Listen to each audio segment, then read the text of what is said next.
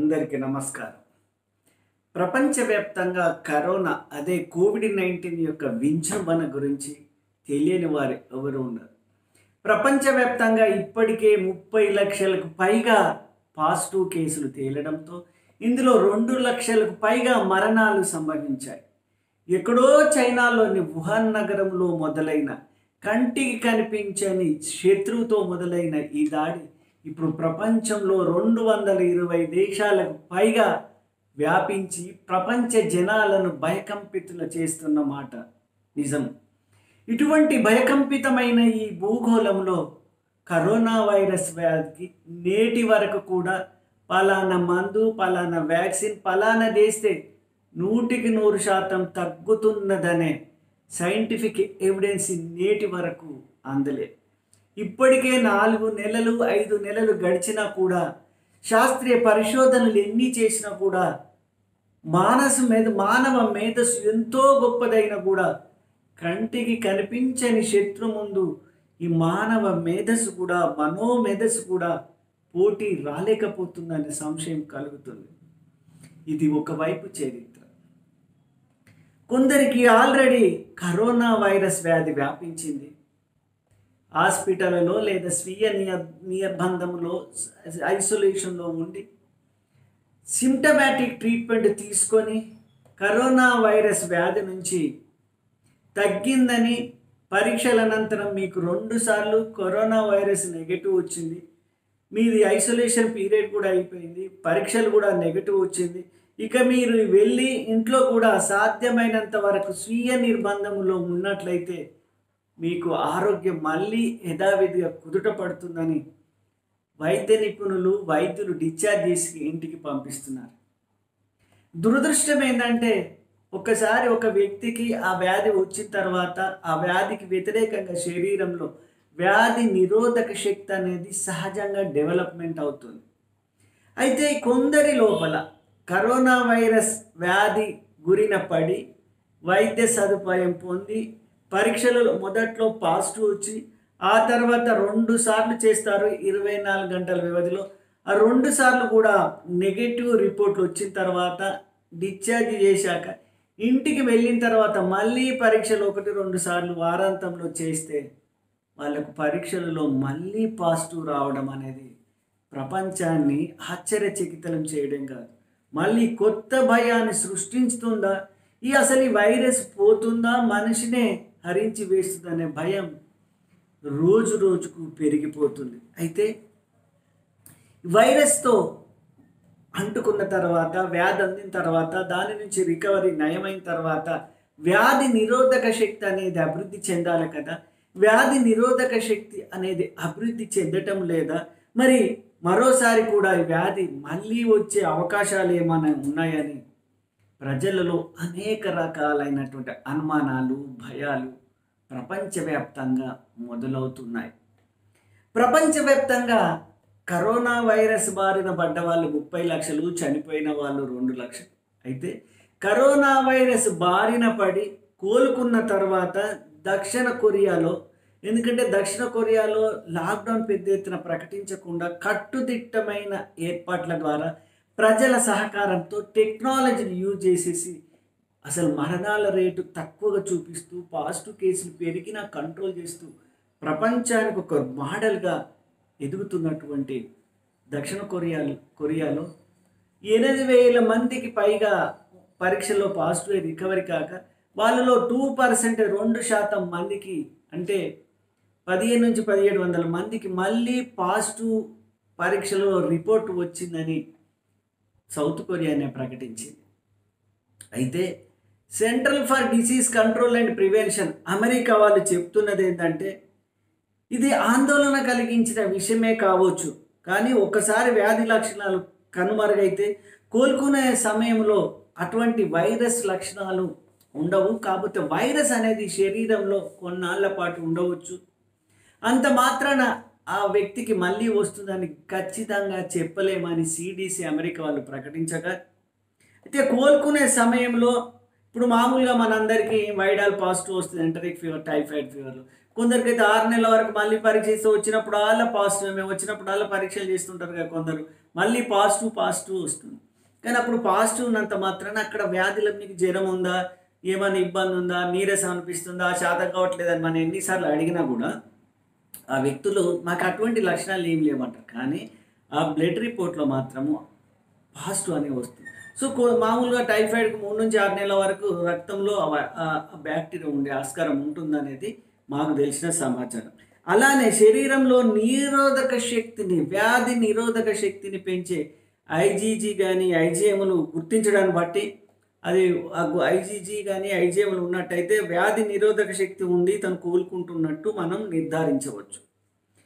అయితే మరి WHO ఏమో చెప్తుంది, మరి ఇప్పుడు ప్రపంచవ్యాప్తంగా మళ్ళీ కొత్త భయం ఏంటంటే మళ్ళీ వచ్చింది, నాకు మొన్ననే వచ్చింది మళ్ళీ వస్తుంది ఏందని అందరిలో ఇది ఒక భయం మొదలైంది.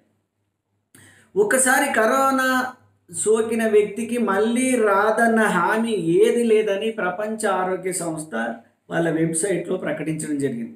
కరోనా వైరస్ ఒకసారి చూస్తే ఇక నీకు జీవితాంతం ఇక రాదు గ్యారంటీ అనేది లేదు, మళ్ళీ వచ్చే ఆస్కారం ఉంటుందేమో ఖచ్చితంగా చెప్పలేము. ఎందుకంటే మనం ఇప్పటి వరకు దానిపై పరిశోధనలు కానీ రీసెర్చ్ కానీ ఎందుకంటే తక్కువ టైంలో చేయలేకపోయాము. ఒకసారి సోక్తిగా లైఫ్ లాంగ్ పర్మనెంట్ అంటే ఇప్పుడు కొన్ని వైరస్లు ఉన్నాయనుకోండి, ఆ వైరస్లు వస్తే దానికి ఇమ్యూనిటీ అనేది బాడీలో తయారవుతుంది. అందుకే కదా మనం ప్లాస్మా థెరపీ ఎందుకు చేస్తున్నాము.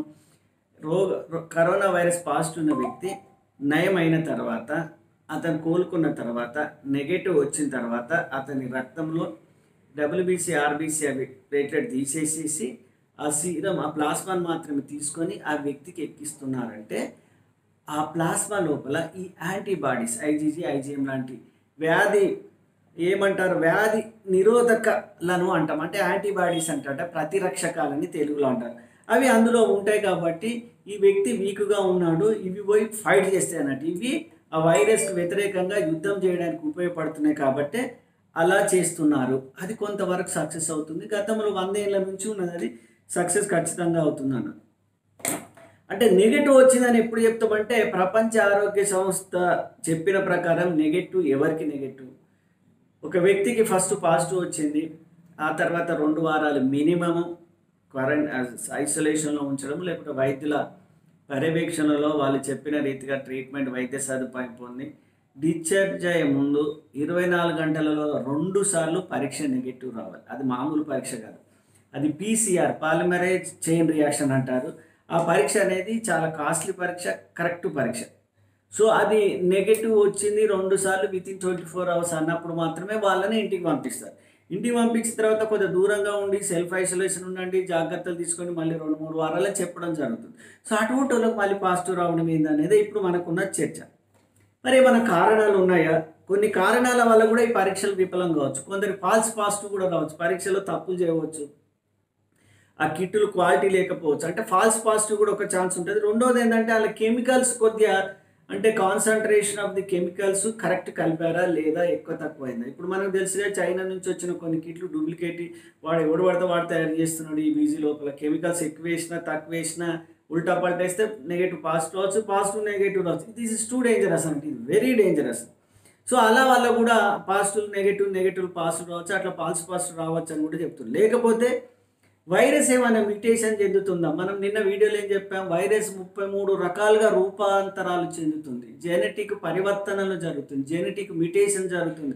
ఫలితంగా ఏమవుతుందంటే ఈ వైరస్ రూపాంతరం చెందవచ్చు. ఇప్పుడు అప్పుడున్న వైరస్ ఇంకో రూపాంతరం చెందిన తర్వాత అది ఆ వైరస్ చనిపోతే రూపాంతరం అయిందే ఉంటుంది, దానికి పాజిటివ్ వచ్చే ఆస్కారం అనేది ఎక్కువగా ఉంటుంది. అయితే వీళ్ళు కూడా మళ్ళీ మనకి ఏమన్నా వ్యాప్తి చెందుతారా అనేది ఇప్పటి వరకు ఖచ్చితంగా చెప్పలేమనేది వైట్ హౌస్ కానీ అమెరికాలలో సైంటిస్ట్ కానీ కొందరు చెప్తున్నారు. అయితే విచిత్రం ఏంటంటే ఇటువంటి వ్యక్తులకు ఇప్పుడు చైనాలో తీశారు. ఫస్ట్ ఏమైందంటే చైనాలో ఏం చేశారు, వుహాన్ నగరంలో ఒక 30-40 మందికి పరీక్షలు చేశారు. పరీక్షలు చేస్తే రక్తం పరీక్షలలో మాత్రం నెగిటివ్ వచ్చేసింది. తర్వాత ఒక 2 వారాల తర్వాత డిశ్చార్జ్ అయిన తర్వాత వాళ్ళ కఫము అండ్ మలం స్టూల్ ఎగ్జామినేషన్ అనేది స్ఫూటం ఎగ్జామినేషన్ ఈ 2 పరీక్షలు చేస్తే ఆ 30లో 20 మందికి కూడా 39లో 13 మందికి వైరస్ ఆనవాళ్ళు కనిపించాయి. అయితే ఆ మూత్రం ఆ దొడ్డికి పోయిన మలంలో ఉన్నది, ఆ కఫంలో ఆ స్ఫూటంలో కూడా ఆ వైరస్ ఆనవాళ్ళు ఉన్నాయని చైనా వాళ్ళు చెప్పారు. అయితే అమెరికా వాళ్ళు కొందరు చెప్తున్నది ఏంటంటే ఆ వైరస్ యొక్క జెన్యూస్ మాత్రమే ఉన్నాయి, కానీ ఆ వైరస్ అనేది కంప్లీట్ కాదు, అది ఇన్ఫెక్టివ్ కాదు. ఆ వైరస్ యొక్క శేషాలు అవశేషాలు అలా పోతుంటుంది. అలా 39 రోజుల వరకు ఆనవాళ్ళు ఉంటాయి, అంటే 40 రోజుల వరకు ఉంటాయి. అవి దొడ్డి ద్వారా పోతుంది, కఫం ద్వారా పోతుంది. అంత మాత్రంలో అవి ఇన్ఫెక్టివ్ కాదు, అవి ఆనవాళ్ళు మాత్రమే. దాని గురించి భయపడాల్సిన అవసరం లేదు. ఇది సహజమైన ప్రక్రియ. వాస్తవానికి ఇది వైరస్ జన్యు పదార్థమే కానీ వైరస్ కాదని న్యూయార్క్ చెందినటువంటి అంటువ్యాధుల నిపుణురాలు మేఘన్ కఫే అనేది చెప్పారు. సో దీన్ని బట్టి మనకి ఏమర్థం అవుతుందంటే ఒక్కసారి వచ్చినంత మాత్రాన మళ్ళీ రాదనే గ్యారంటీ లేదు అనేది WHO చెప్తున్నారు. ఇది పక్కా కావచ్చు, ఎందుకంటే రీసెర్చ్ లేదు కాబట్టి మనం నమ్ముతాం. అందుకే నాకు పాజిటివ్ వచ్చింది, నేను మంచిగా అయిపోయినా, నాకు ఏం కాదని జబ్బలు జరుపుకొని సంకలు ఎగిరేసి మళ్ళీ తిరుగుతాం, మళ్ళీ అయితే అడ్డ అవుతాం. సో మళ్ళీ నీకు పూర్తిగా తగ్గిన తర్వాత కూడా 2-3 వారాలు నువ్వు సెల్ఫ్ ఐసోలేషన్లో ఎవరికి ముట్టుకోకుంటేనే మీ ఇంట్లోకి మళ్ళీ రాదు. పోనీ నీకు రాకపోయినా నువ్వు క్యారియర్గా పోయి మీ ఇంట్లోకి అంటు పెట్టావు అనుకో, మళ్ళీ పరిశాన్ ఉంటుంది. సో ఇంటికి పోయిన తర్వాత మళ్ళీ ఏం చేయాలి మీరు? ఇక నా రోగం వచ్చింది పోయింది, నాకు బతికిపోయింది, బాస్ నన్ను ఎవడేం చేయలేడు అనేది అనుకోకండి. మళ్ళీ మీరు యథావిధిగా జాగ్రత్తలు తీసుకోవాలి. చేతులు శుభ్రంగా ఉంచుకోవడం, మాస్క్ కట్టుకోవడం, బయటకు వెళ్ళినప్పుడు సోషల్ డిస్టెన్స్ మెయింటైన్ చేయడం అనేది చాలా చాలా ముఖ్యం. కొన్ని దేశాలు ఏమంటున్నాయి, వీళ్ళకి ఒకసారి వచ్చేసింది కదా, వీళ్ళంతా రిస్క్ ఫ్రీ, వీళ్ళకి ఇమ్యూనిటీ వచ్చేసింది, ఇమ్యూనిటీ పాస్పోర్ట్లు అంటే కార్డ్స్ ఇద్దాం అనేది కొన్ని దేశాలు. ఇది WHO వ్యతిరేకిత. ఒకసారి వచ్చినప్పుడు మళ్ళీ రాలేదని గ్యారంటీ లేదు, ఇంకా రీసెర్చే జరగలేదు. వాడు వచ్చింది వాడికి ఫుల్గా ఏం చేయలేరు, వాడు 100 ఏళ్ళు బతకడానికి గ్యారంటీ లేదు. వచ్చినంత మాత్రాన మళ్ళీ రావచ్చు, నాకు తెలిసినంత వరకు మళ్ళీ వచ్చే ఆస్కారం ఉంటుంది. ఇప్పుడు కొందరికి డార్మెంట్ స్టేజ్లోకి వెళ్ళిపోవచ్చు, మళ్ళీ రావచ్చు, రకరకాలు. ఎందుకంటే వైరస్ గురించి నీకు నాకు తెలిసింది, అందరికి తెలిసింది కూడా గింతే. ఇంకా రీసెర్చ్ చేయాలి, మ్యూటేషన్స్ మారుతున్నాయి కదా. ఇప్పుడు నాకు ఎల్లు షేప్ ఎల్లు అనేది వెరీ డేంజరస్ అనుకుందాం, ఎస్ వచ్చింది అనుకుందాం. వైరస్లో ఎస్ స్ట్రెయిన్, నాకు ఎస్ స్ట్రెయిన్ అంటే సేఫెస్ట్ అని నాకు అంటుకున్నది అనుకో, నాకు వైరస్ ద్వారా మంచిగా అయిపోయింది. కానీ అది నాకు మధ్యలో ఏమైంది, ఎస్ నుంచి ఎల్లుకు టర్న్ అయిపోయిందా. సో ఎల్లు టర్న్ అయినప్పుడు ఎల్లుకు మళ్ళీ పాజిటివ్ వస్తుంది. అరే ఇక్కడ ఎస్ నెగటివ్ పాజిటివ్ వచ్చి మళ్ళీ తర్వాత నెగటివ్ వచ్చి మళ్ళీ ఇంటికి పోయిన తర్వాత అప్పుడు మ్యూటేషన్స్కి 1-2 వీక్స్ పడ్డాయి కదా. సో అప్పుడు పాజిటివ్ వచ్చింది అనుకో, ఇది వేరే రూపం, అది వేరే రూపం. సో ఇట్లా పాజిటివ్ వచ్చే ఆస్కారం ఉంటుంది. కాబట్టి నాకు ఒక్కసారి వచ్చింది నాకు ఏం కాదనేది కాదు. ఇలా రకాలు ఉంటాయి, 7 రకాల కరోనా వైరస్లో ఉన్నది. ఇప్పుడు SARS-2లో స్ట్రెయిన్స్ అనేది మళ్ళీ ఉంటాయి. ఇలా రకరకాల, ఇప్పటికే 33 అన్నారు కానీ 100 ఉంటాయి. మనకు తెలిసే మాత్రం 33లో 2 ప్రధానం ఇండియాలో, ఎస్ఎం.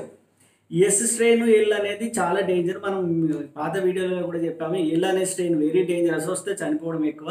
ఎస్ అనేది సేఫెస్ట్, చనిపోవడం తక్కువ. ఎల్ అనేది ఇప్పుడు ఇండోర్లో, మహారాష్ట్రలో, బొంబాయిలో కొన్ని చోట్ల ఉన్నదని మనకు తెలిసింది, పూణేలో కూడా ఉంది. అవి వచ్చిన వాళ్ళంతా టక చచ్చిపోతున్నారు.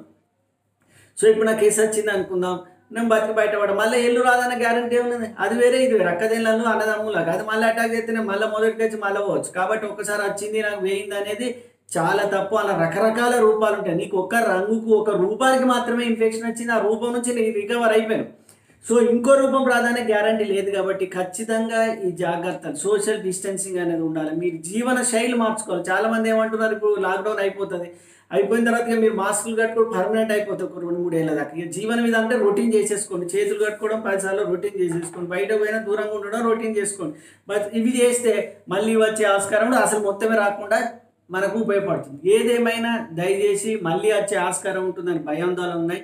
కాబట్టి జాగ్రత్తలే పెద్ద మేలుకొల్పు, జాగ్రత్తలకు మించింది ఏది లేదు. జాగ్రత్తగా ఉండండి, లాక్డౌన్ పాటించండి, భౌతిక దూరం పాటించండి, మాస్క్ ధరించండి, శుభ్రంగా ఉండడానికి ప్రయత్నించండి. మీరు శుభ్రంగా ఉండండి, పరిసరాలు శుభ్రంగా ఉంచండి. వ్యక్తిగత పరిసరాల పరిశుభ్రతే మనకు జీవనాధారం అని మనందరికీ తెలుసు. మన వైదిక హైందవ సమాజం కూడా అదే చెప్పింది. కాబట్టి ఖచ్చితంగా శుచి శుభ్రతకు, స్వచ్ఛ భారత్ ఉండబట్టిగా ఈ వైరస్ కూడా తగ్గిపోతుంది. ఖచ్చితంగా మీరు వింటారని, ఫాలో అవుతారని, ఈ వీడియో నచ్చినట్టయితే లైక్ చేయండి, షేర్ చేయండి, ఖచ్చితంగా ఆశీర్వదిస్తారని కోరుకుంటూ ఇట్లో మీ doctor Keshavulu, MD, neuro psychiatry, Nizamabad, Hyderabad, Telangana. జై హింద్.